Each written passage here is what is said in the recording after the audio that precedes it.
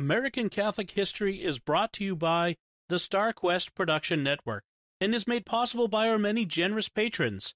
If you'd like to support the podcast, please visit sqpn.com/give.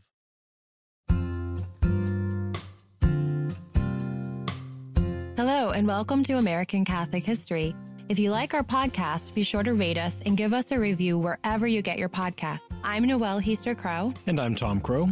Today we're talking about Samuel Mazzuchelli, the great missionary of the Upper Midwest. He was a priest, a founder of parishes and schools, architect and builder, linguist and translator, catechist and apologist, human rights advocate, and devoted shepherd of souls. He did many things and did them all well. Yes, he did. So, Father Mazzuchelli, his name is clearly Italian, but the Italians were a later immigrant bloc, not coming to America until the late 19th century.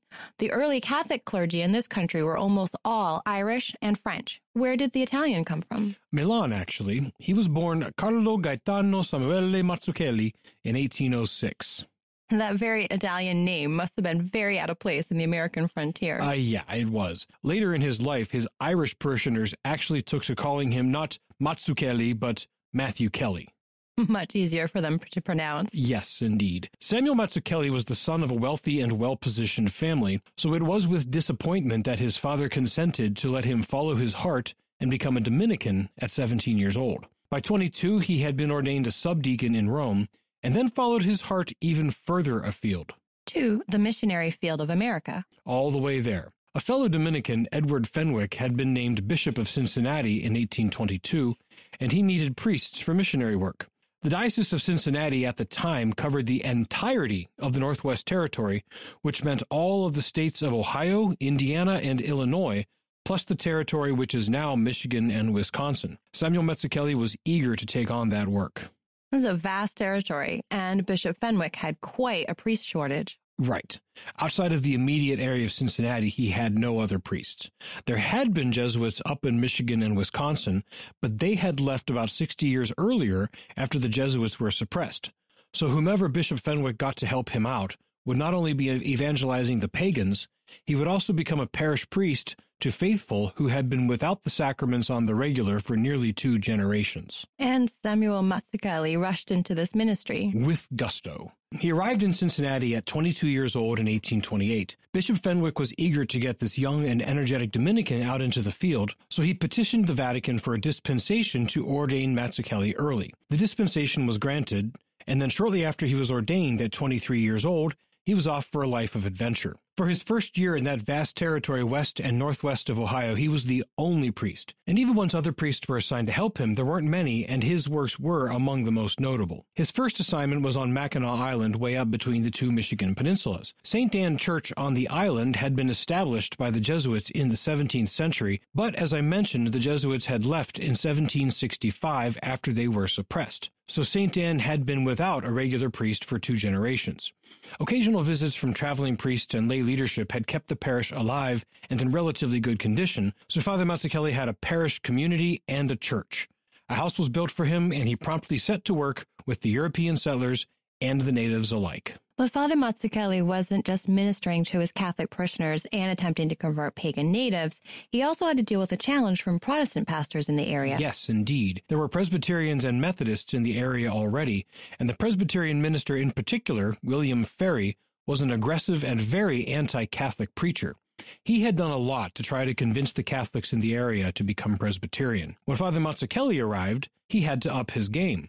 So Ferry began a series of 6 weekly lectures that he believed would demolish the reasons anyone would have for being Catholic. Father Mazzuchelli, of course, was a Dominican. Right, and being a Dominican, this sort of thing was right up his alley. So Father Mazzuchelli attended the lectures himself. He did. And he let it be known that he would give a lecture in response to each of Ferry's lectures on the following Sunday. But unlike Ferry, Father Mazzuchelli would allow listeners to interrupt and ask questions during his talk. Ferry did not attend Father's responses. The effect was sensational. Rather than Catholics abandoning their faith, Father actually won converts. Some converts cited his willingness to engage the listeners and field their questions. Also cited was his warmth and humor in his delivery, as well as his earnest attempt to communicate despite his thick Italian accent. Reminds me of Dominicans I know today, unafraid to wade into controversy and bring clarity with charity. In fact, with Father Mazzuchelli, there was one particularly powerful testimony to his effectiveness. Yes, a Protestant missionary named Persis Skinner wrote in a Protestant missionary magazine, quote, "There is a priest in this locale, an Italian who, they say, came from an opulent family of Rome, and who, despite the characteristics of Italians of his rank, the softness, the refinement, and luxury, is content to take food and room with an Indian and adapt to the conditions of the place in order to propagate the Church of Rome. He is a true and faithful servant of his master, and manifests a zeal, a patience, and a perseverance that Christians would do well to imitate." Really shows the respect that even Protestants had for him. Yes, and that was a common sentiment. He was tireless in his efforts to win souls no matter where he was. And that included learning multiple languages, like the language of the Winnebago, to go along with the French and English he had already learned. Right. He even published a prayer book for the Winnebago, which he completed in 1833, just before his replacement arrived in Mackinac and he was transferred. His second headquarters was in Green Bay, Wisconsin, where he had already established a parish in 1831. And just like in Michigan, once he was in Wisconsin, he quickly learned the language of the native people, this time the Chippewa, well enough that he could publish a liturgical almanac in their language. Hey, you got to reach the people in the way that they can be reached. Yeah, upon his arrival in Green Bay, he did a number of things in just a few years. He built a church for the parish, literally doing a fair amount of the labor himself, and building it according to his own architectural designs. He founded a school for the Menominee natives and learned their language. And in 1836, he was invited to address the first legislature of the Wisconsin Territory. And all the while, as he traveled all over Wisconsin and down into Illinois and even across the Mississippi into Iowa, he was establishing parishes and building churches and schools. In all, over the years, he designed and built more than 20 churches, 5 of which still stand today, including the Cathedral of St. Raphael in Dubuque, Iowa. That much construction could only have meant a great influx of people was coming to the Northwest. Yes.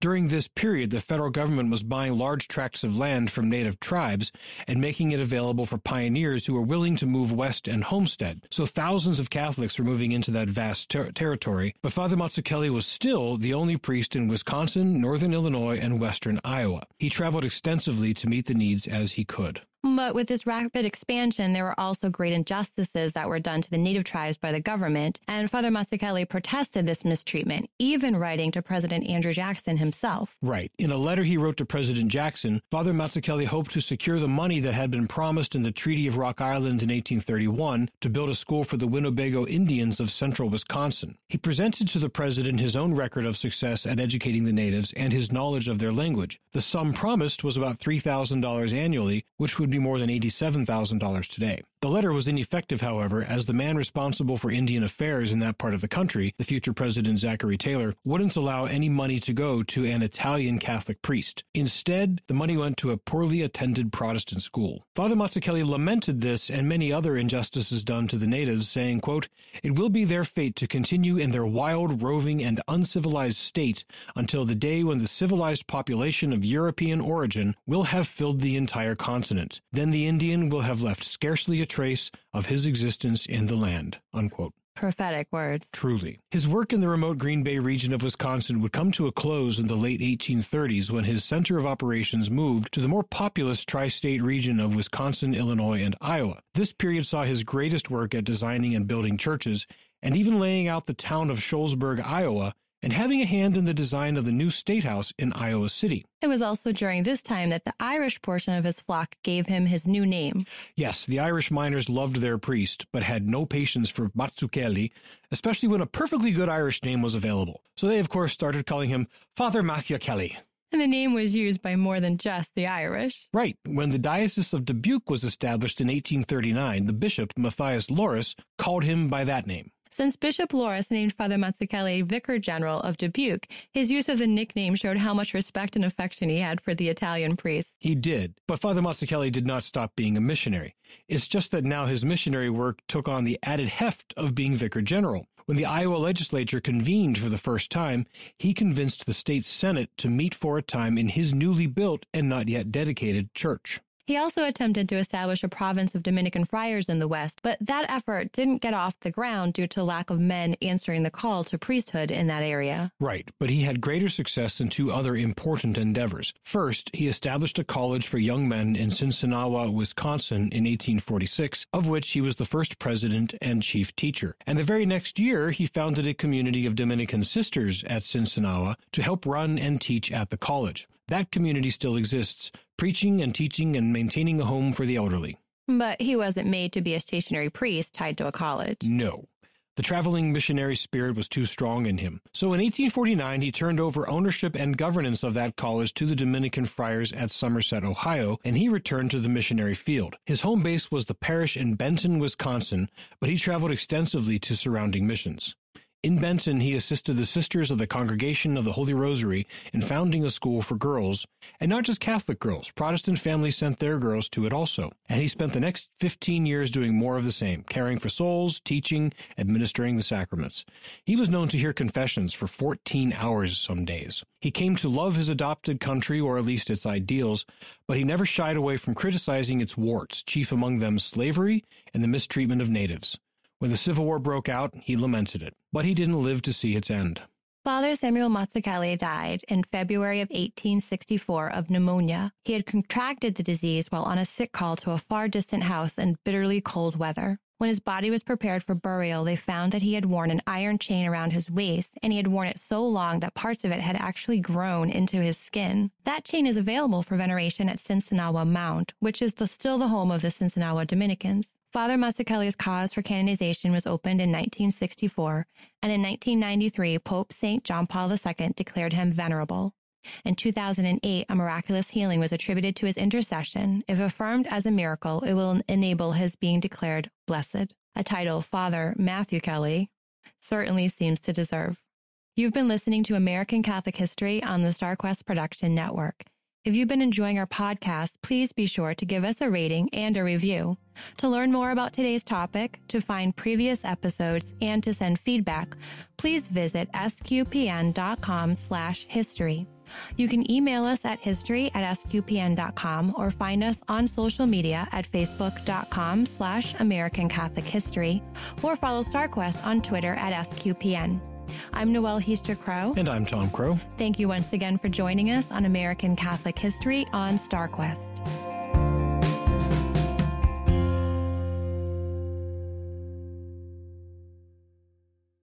If you speak in Italian, you will be strangled by the end of the podcast. Me chiamo Tommaso.